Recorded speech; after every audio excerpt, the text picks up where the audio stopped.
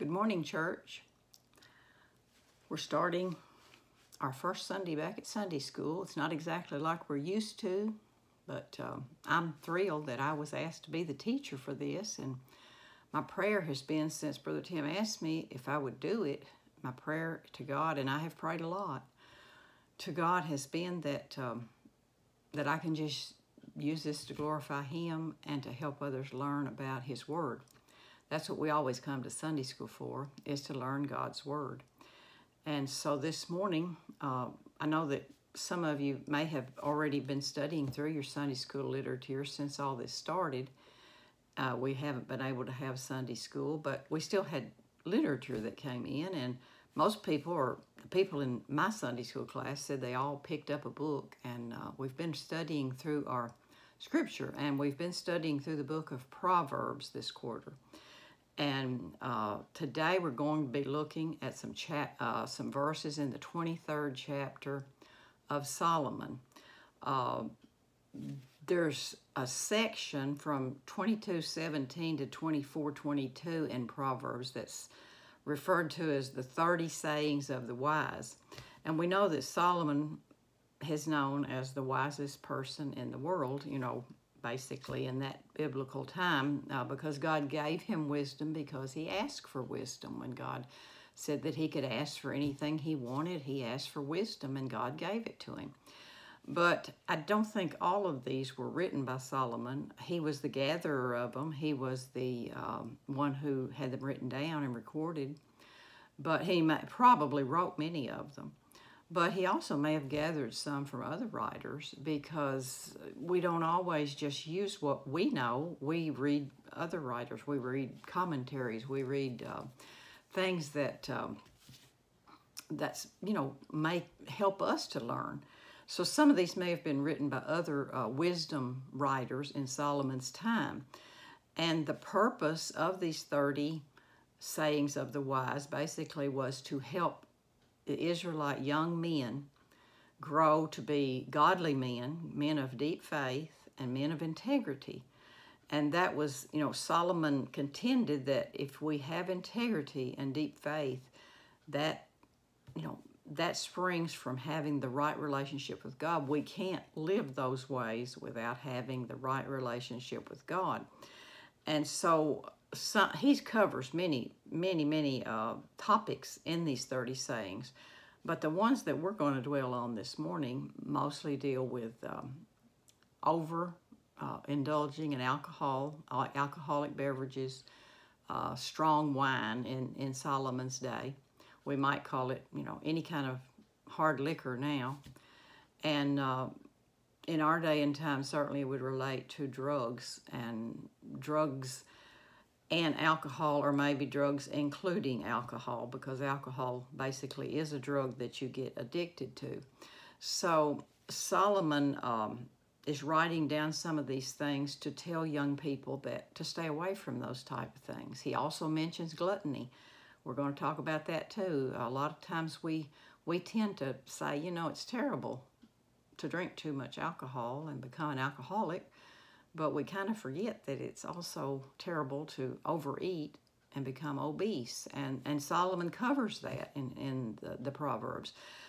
So God really basically doesn't want us to put anything in our bodies that is going to be harmful to the bodies that He's given us.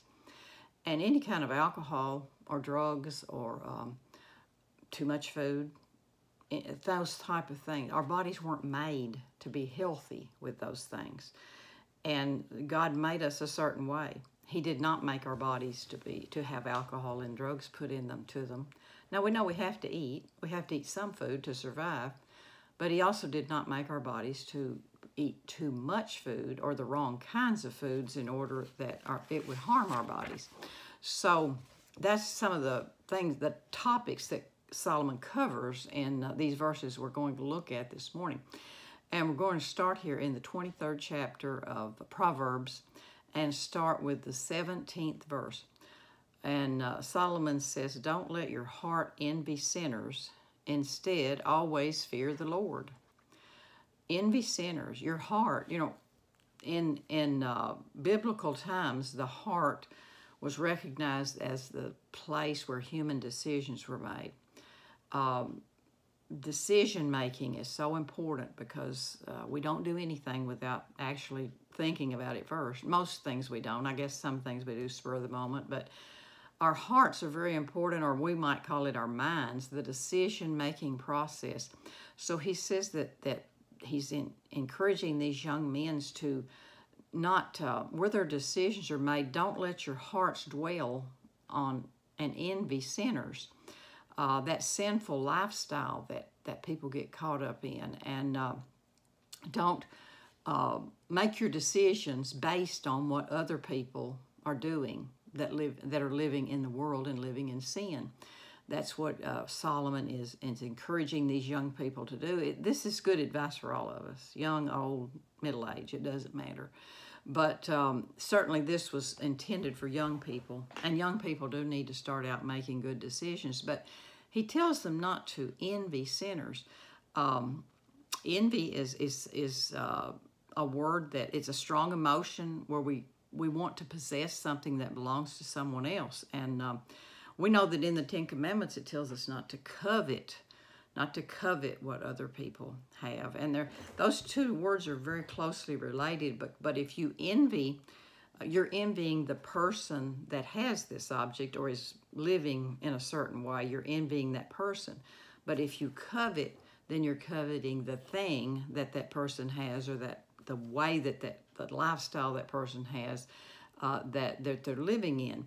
So the two words are very close, but one is related to the person, one is related to the lifestyle or the things that they indulge in.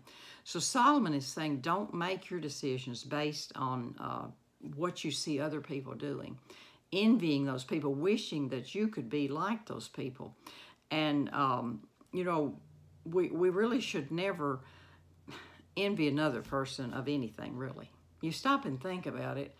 We shouldn't ever envy another person of anything, whether it's a good thing or a bad thing, because, God gives us all different things, and he gives them to us for a purpose. God gives us what he gives us because he knows that's good for us. He gives me something because he knows that he made me so that my life, that's good for me. He might give someone else something different. He may give someone a lot of money so that they could use that money in a way that would be beneficial to his kingdom. He gives other people a lot of talent. They go out and they sing, they speak, they write books, and they do things that actually do further the kingdom of God. But he gives each person what he has chosen to give them. So we really shouldn't envy anyone anything. We should just be thankful for what God has, the way he made us, the way the talents he gave us, or the way he made us, the bodies he's given us, the minds he's given us. Certainly the fact that he has given us his Spirit to live within us when we accept Jesus Christ as our Savior. But we certainly shouldn't envy sinners, a sinful lifestyle. And that's what the world sometimes does. If you watch a commercial, most of the time the people that are, let's just take a commercial that's advertising an alcoholic beverage. I mean, those people are all, look like they're having a great time. They're all beautiful people too. I mean, you never see anybody on there that doesn't look beautiful. And they just, look like nothing could possibly ever go wrong in their lives. And that's what commercials are for. They're supposed to sell products. But that's not what we should look at. We can't fall for that kind of thing. God, he makes us wiser than that. He tells us not to be that way. And that's what Solomon is telling. God has given these things to Solomon so that he could share them with people. And we should not ever envy a sinful lifestyle that another person has. Instead of that, Solomon says, always fear the Lord. Always, every day, every day of our lives is a day that we trust the Lord. We trust God on a daily basis, and we go from day to day. Certainly salvation is a one-time experience, but growth is every day. And you have to every day get up every day and make a choice. Make a decision. I'm going to follow the Lord today. Wherever he leads me, whatever he wants me to do, that's what I'm going to do today. So always, every day of your life, fear the Lord. In other words, live in awe of this God who has made us the way he has and made us special. Yes, I'm special because I'm different from anybody else. You're special because you're different from anyone else. We're all special because God made us and he loves us, and that makes us special. But I think this word where it says fear the Lord, I think we would understand it better if we said trust the Lord. Just trust. Trust God for whatever he's given us. Whatever the day brings, that's what, God either let it happen or he brought it our way, and there's going to be a purpose in it. So Solomon says, don't envy a sinner, his sinful lifestyle. It's different from yours. It's not good. But you always trust God for the day that he's given you. But then the 18th verse carries that idea a little further and gives us the result of that. And he says, for then, if you do those things, if you always trust the Lord, if you always live in awe of this God who has made you the way you are, then you will have a future and your hope will not be dashed. The future, he was writing basically mostly to young people here, and we all probably pray for our young people that they'll have a wonderful future. So he's praying for these young people, and he's telling them, your destiny, your future should be totally controlled by God. God has a plan for each one of us. He lays a path for each one of us. I believe he does it from the moment of conception. And he has a plan. And that's what Solomon is saying. If you trust God, if you fear God and live in the ways that he has, commandments and the rules and the guidelines he's given us in his word, you're going to fulfill your destiny. You're going to have a future. You're going to have a good future. And you're going to be a person who, even if bad things come into your life, it's okay because God will see you through those things. Your hope will not be dashed. The sinner's lifestyle, let's just take a person who has a lot of money. If they lose, and they put all their trust in that money, and they lose it all, those hopes are dashed, aren't they? Not our hopes. We have God. It doesn't matter what happens in our lives. Our hopes won't be dashed. That's what Solomon's saying. Our hope, that word hope there is a confident faith that people have. It's confident knowing that God is always in control. He always is going to do in our lives what is best for us. And so that's what Solomon's trying to get his point across, that you need a future that's crowned with hope and fulfillment, not by disaster, not by the things that happen in sinners' lives that just tear their lives completely apart because something didn't go right with what they had made their God. So Solomon is trying to instill within these young people the knowledge that only God can satisfy our deepest longings. Nothing else can. And we know that some people do use other things to fulfill their longings. The world's full of people like that. And it's sad, that's our job as Christians, to try to reach those people and let them know that God has a better way for them. But Solomon says here, our hope is a confident faith, and that won't be dashed. Because no matter what is taken away from a Christian's life who has a good relationship with God, God is never going to be taken away. He's always going to be steadfast, faithful, and always doing everything in the best interest of that person that he lives within. So these young people, Solomon wanted them to have the full blessings of God. And the full blessings of God lie in an intimate relationship, just an intimate day-to-day relationship with God. Going to him, offering him our thanks, offering him our praise, seeking his guidance, serving him if he leads us in a certain direction. So always look to God. We should never look to other people or other things for our fulfillment. Always, God is the only thing that can satisfy us. He's the only thing that can fulfill us and help us to know what true life is. That's my page turning. I've got my book right up in front of me. I'm going along with my verses here to read my verses. So in the 19th verse, Solomon petitions God's people to avoid heavy drink and being gluttons. Listen, my son, and be wise. Keep your mind on the right course. Listen. How many of you who have children have ever said that to your children? Listen. Do what I say. I mean, they don't always do it, but it's kind of a way to get their attention, isn't it? point your finger and say, listen. Solomon possibly could have been talking to his son here. He could have been thinking back on a time when he talked to his son. He could have been writing these specifically with his son in mind. But here he says, listen, my son. But I think basically what it means there is pay close attention. And he's talking to people who mean a lot to him, people he loves, you know. It could be anyone that you have a close, sweet relationship with that you certainly don't want bad things to happen to. We want our children, our youth to all grow up and have good, secure futures in the Lord. So Solomon says, I want you to listen to some advice and be wise. Be wise with godly wisdom. He's only wanting the best for the young people around him. And here's the wisdom. Here's the advice. Keep your mind on the right course. Man, remember we said mind? Kind of like the heart that he said over here in the 17th verse. Keep your mind on the right course. Your mind, you know, the decision-making process where we actually start to think about doing things. Every action starts in the mind. You always think about something before you actually take part in it. So keep your mind on the right course that God has for you. That is to trust God and only God for the course that he leads you down. Sometimes, you know, you might not think, God, where are you taking me? You know, this doesn't seem like, are you sure? I know, I've been there too. Are you sure, God? But God has the right course, and Solomon knew that. If these people would follow the guidelines God gives us in his word, that is the right course. Certainly that's a good starting point.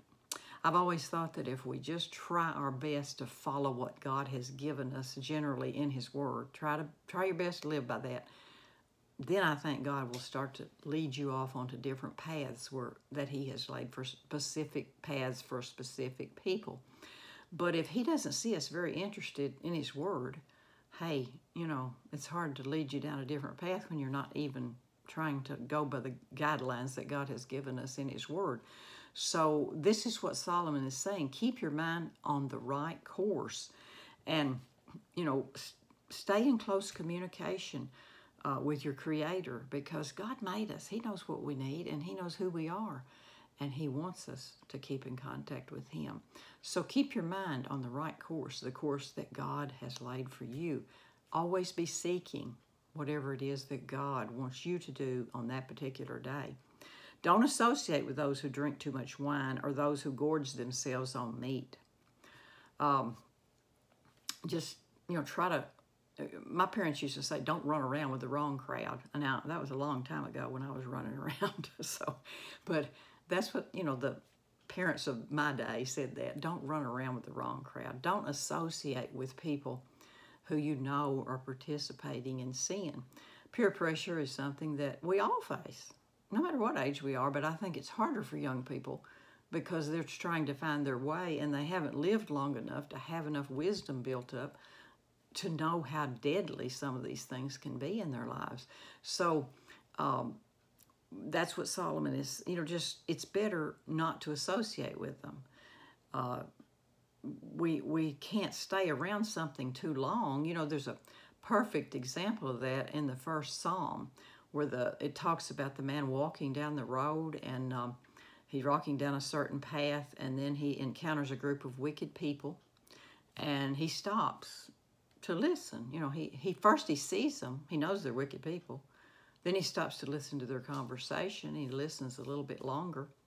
And he sees their attitudes. And he sees that it's contrary to the character of God. But he keeps listening.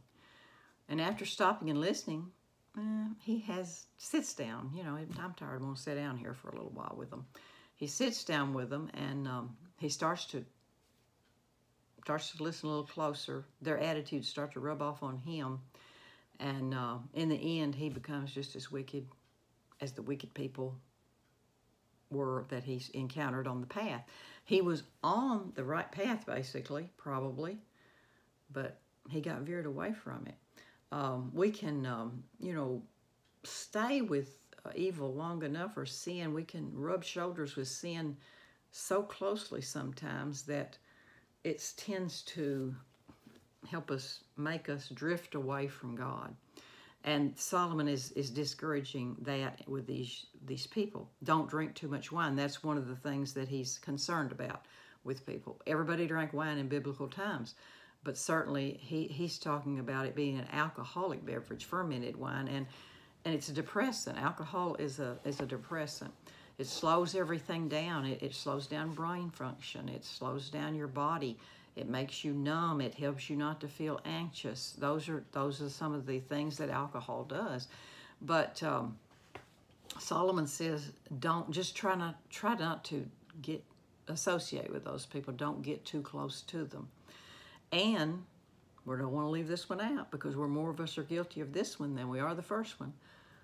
Those who gorge themselves on meat, those who eat too much food. We don't really we kind of like to skip over that one, wouldn't we?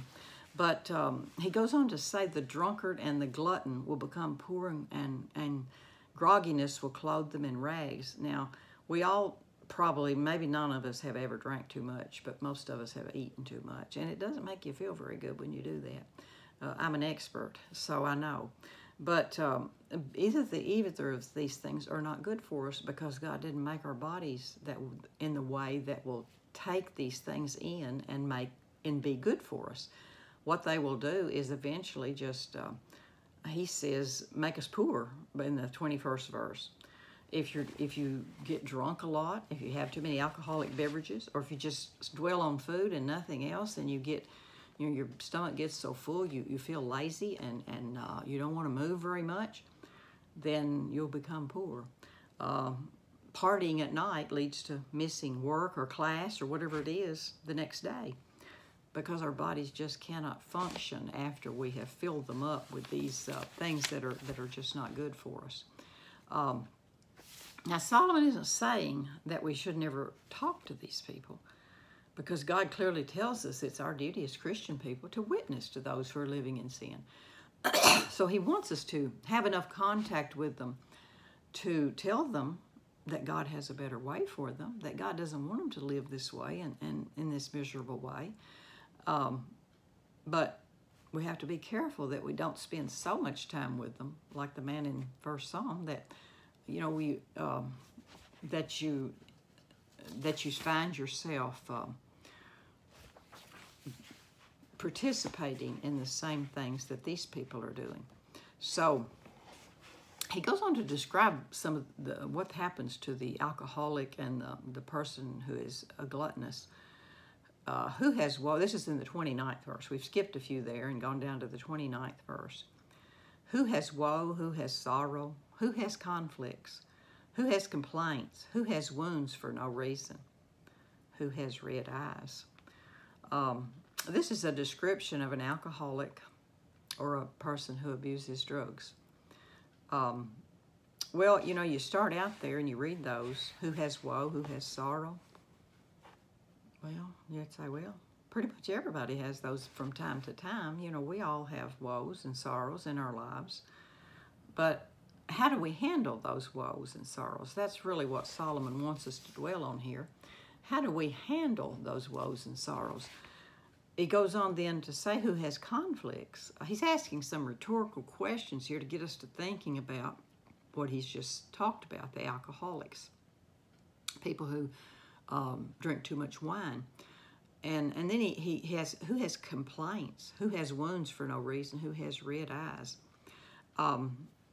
Complaints being constant complaints, a conflict being fighting and arguing and always in a state of dissatisfaction, or trouble or trouble erupting in their lives.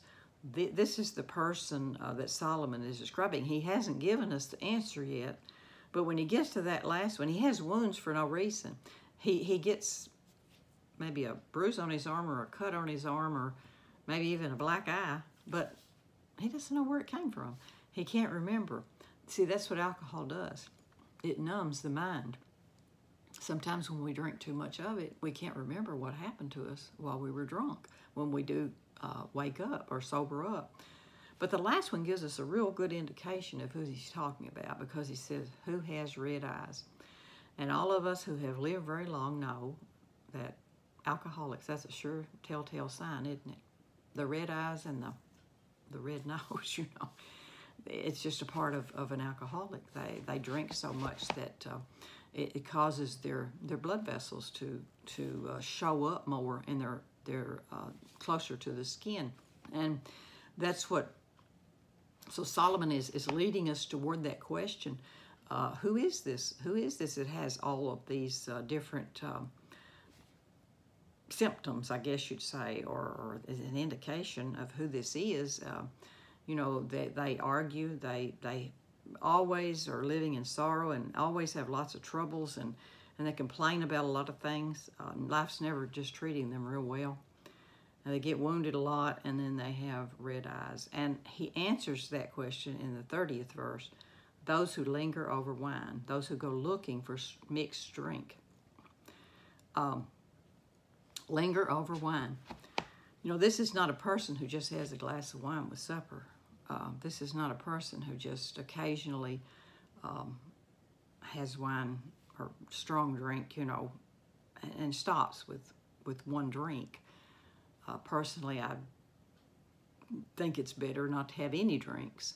But this is not the person that Solomon is talking about. This is the person who lingers over wine. He drinks one glass and then another and another and another and another. In other words, he can't stop drinking. This is the person Solomon's talking about. And, of course, our bodies build up a resistance to anything that we put in it. You know, whether that's drugs, alcohol, or anything like that. After so long of a time, that can even happen with food. You know, our stomach can stretch out and we can eat more food, and that's not what we need. But here, he's talking about a person who, once they drink, let's say they started out with 5 glasses of wine, that would kind of give them a nice buzz. And then, but after a while, that doesn't do it anymore. So they have to have more, or they have to have something stronger. Or he calls it, go looking for mixed wine. Maybe the person in Solomon's day would add something to their wine to make it a little bit stronger, maybe for flavor, but also for strength, to make it so that it could give them that effect they wanted where they weren't getting it from what they started out with in the first place. So he even says they fall in love with the way the wine looks. Don't gaze at the wine because it is red, because it gleams in the cup and goes down smoothly. In the end, it bites like a snake and stings like a viper. These people fall in love with wine. They fall in love with strong drink. You know, wine was so familiar in the day that Solomon lived that, you know, in biblical times, wine was just such a familiar thing to the people. Not so much now. But these many people who couldn't control their, live under self-control and control their appetites, alcohol became a god to them. And they got to the point where they couldn't control how much they were drinking. And they fell in love with it. It looked good because it was nice and red. It gleamed in the cup. It was pretty and it was sparkly. And they thought, boy, that would really taste good. That would go down smoothly. But Solomon has a warning here. In the end, it bites like a snake and stings like a viper. Got bad results from that pretty wine, didn't they? No matter how pretty it looked, or how sparkly it was, or how good it tasted when you were drinking it, or how smoothly it went down, none of that really mattered in the end, because what happened in the end was it bit you. It stung you. It put poison in your body, is basically what, snakes and spiders, vipers, whatever, they put poison in your body, and that's what harms you when you get a snake bite, is the poison that goes into your body. So that's the same way with this wine. Don't just sit there and drink too much and gaze at it and admire it so much that it becomes a god to you. It's the only thing that matters. It can be that way with alcohol. It can be that way with food. It can be that way with so many things that we get addicted to. Pornography, gambling. There's a million of them, in the world. Human beings have very addictive personalities, I think. Some more than others. But actually, it's, you know, what Solomon is talking about here, that when these people drink too much, that person becomes addicted to the alcohol. They just can't leave it alone. It's all they think about. And when something is all that we think about, then there is no room for God in our lives anymore. So he goes on here in the 33rd verse, and he gives us some more symptoms. Now, this is a person who has really become really addicted to alcohol, a person who has a lot of things going on in their lives that it just takes away the meaning of true life when you become this addicted to anything. In other words, when you put anything before God in this kind of a way, there's going to be a lot of destructive things going on in your life. And so, you know, we know that it's true with alcoholics. They can drink so much wine, they may move on up to, I don't know, beer maybe, and then on to hard liquor, whiskey, vodka, whatever. But it's never really enough. It never is. It never could be enough for them, because they want more and more. Drugs the same way. You know, people may start out small with something that they don't think is harmful, like marijuana. But eventually it can go on. It can go on to other stronger things, cocaine, and then, you know, opiates and those type of things. They can't really get what they want from that small amount anymore. They're addicted. And then they'll see in the 33rd verse, your eyes will see strange things, and you'll say absurd things. They really don't, they see things that aren't there. Hallucination is what we call that. They slurred speech, that's a part of being drunk. It actually it impairs people. It gives whatever our senses are. We may be a very intelligent person if we're not drunk, but when you become drunk, you say absurd things. You say things you wouldn't say if you knew what you were talking, you know, if you knew what you were saying. So this is what Solomon is describing here in this person who has become addicted to alcohol. And as I said earlier, it just ruins your whole lifestyle. Your bodies are, you know, you're not talking right, you're not seeing right, you're not thinking right, you're not moving right, because he says here in the 34th verse, you'll be like someone sleeping out at sea or lying down on the top of a ship's mast. Now, ships in Solomon's day were not nearly as big as we think of ships today. Maybe 50 feet would be probably a good size ship in Solomon's day. And they always just had one single mast in the middle to sail the ship. So he was comparing this drunk person to someone who's trying to sleep, lay down on the top of that ship's mast in the middle of that boat and try to sleep. And if the water had any movement at all, you know what's going to happen. They're going to fall down. They're going to stumble. They're going to stagger. They're going to fall down eventually, and they'll probably hurt themselves. And this is exactly the description that Solomon is giving us of a person who becomes inebriated, drunk. They can't control their walking. They can't stand up. They can't. Sometimes they can't even control their bodily functions, because alcohol really, it does that kind of a thing to the human body. It was never intended to be put in the human body, not fermented alcohol to the point where it would have this effect on people. So, you know, Solomon's point here is that inebriation results in a complete loss of control. Paul said this over in Ephesians 5:18. Paul said that believers need to be under the Spirit's control, the Holy Spirit's control, not under the destructive control of strong drink. So this is just not Solomon in the Old Testament talking. Paul also condemned drinking too much strong drink. We need to be under the Holy Spirit's control. Our minds need to be sharp enough. Our emotions, our hearts need to be open enough that when God speaks to us, we hear him. When God touches us, we feel him. When God says something to us, we know that we have encountered God. So he goes on here, and this is not the way this person has had all that taken away from them because they've let alcohol take over their bodies or drugs or whatever. They struck me, but I feel no pain. They beat me, but I didn't know it. When I wake up, I'll look for another drink. See, this is the life of an alcoholic. It's a pretty good description. I've never known an alcoholic real well. I mean, a real bad alcoholic real well, but I have encountered some in my life, and it's pitiful. You know, it's sad to see a person who has let alcohol do this to the body that God gave them. They don't remember if they've been beaten up. People take advantage of them when they're drunk. Might beat them up and steal from them. They struck me, but I didn't feel any pain. You know, I couldn't feel it. I was too numb from the alcohol. They beat me, but I didn't know it. I didn't even know I was being beaten. They have no memory of what happened to them when they were in this state.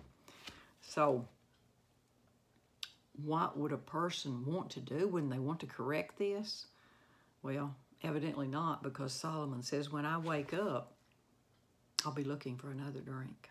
That's the hold that alcohol can have on people. And this is what Solomon is warning people about, especially young people. Don't fall into that trap of doing what evil sinners do. Don't fall into the trap of alcohol or drugs or anything that God didn't intend to go into your body. It's a major problem in the world we live in today. We know that.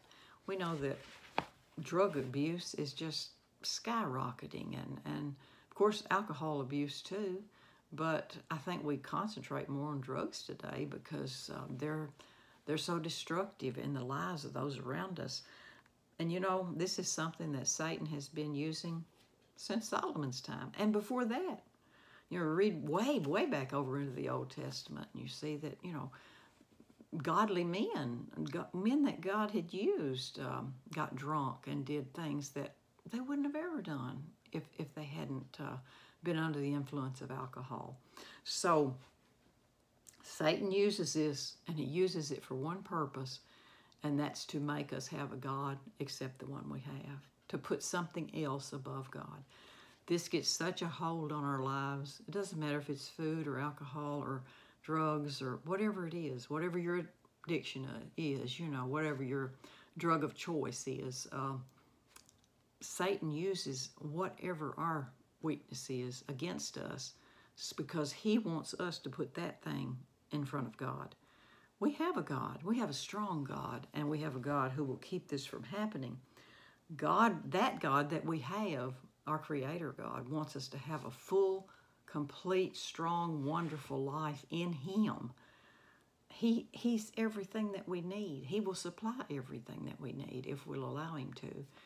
But we have to delight ourselves in the things of God, and then He will give us the desires of our heart. He will only give us the desires of our heart if we're delighting in the things that He knows are best for us, or that He knows that we need in our lives to have a good, full life. Why does He want us to have a good, full life? Because that's what He made us for. Made us to have fellowship with Him. Made us to serve Him, love Him, and give Him supreme glory, because He is our God. We don't need anything else to fill in the spaces. He's everything we need. So God is, He's the God of, He should be the God of everyone's life. But sadly, many lives are ruled by alcohol, and Solomon knew that. It was a problem in his day. It's a problem in our day. And we need to remember to teach our young people especially that this is a real danger in the world they live in. People will try to pull them into it, but they need to stay close enough to God. We all need to stay close enough to God so that He will have a stronger pull on our heart than anything in the world ever could. We won't be able to have that full, real life that God intends for us until we give over and surrender everything to Him, and then He can fill us up. So as I leave you today, I hope you've enjoyed going over through these scriptures with me, and I hope that we can do this again next week and in the coming weeks until we can all be back together again. I would much rather all be back together again, maybe we'll get to do that soon. But I just hope and pray that this lesson has been meaningful to you, and that it's something that you can take with you and maybe help someone else with it. Someone that you know that have these kind of problems in their lives, because we all encounter problems and God expects us to help each other. So I hope I'll hope to see you, some of you, in a few minutes at church, and others of you that'll be listening in on Brother Tim's live service. Then I love you. I'm just so thankful that we've been able to take this one more step toward getting our church back to normalcy again. So I hope that you have a wonderful week, and I love you all. God bless.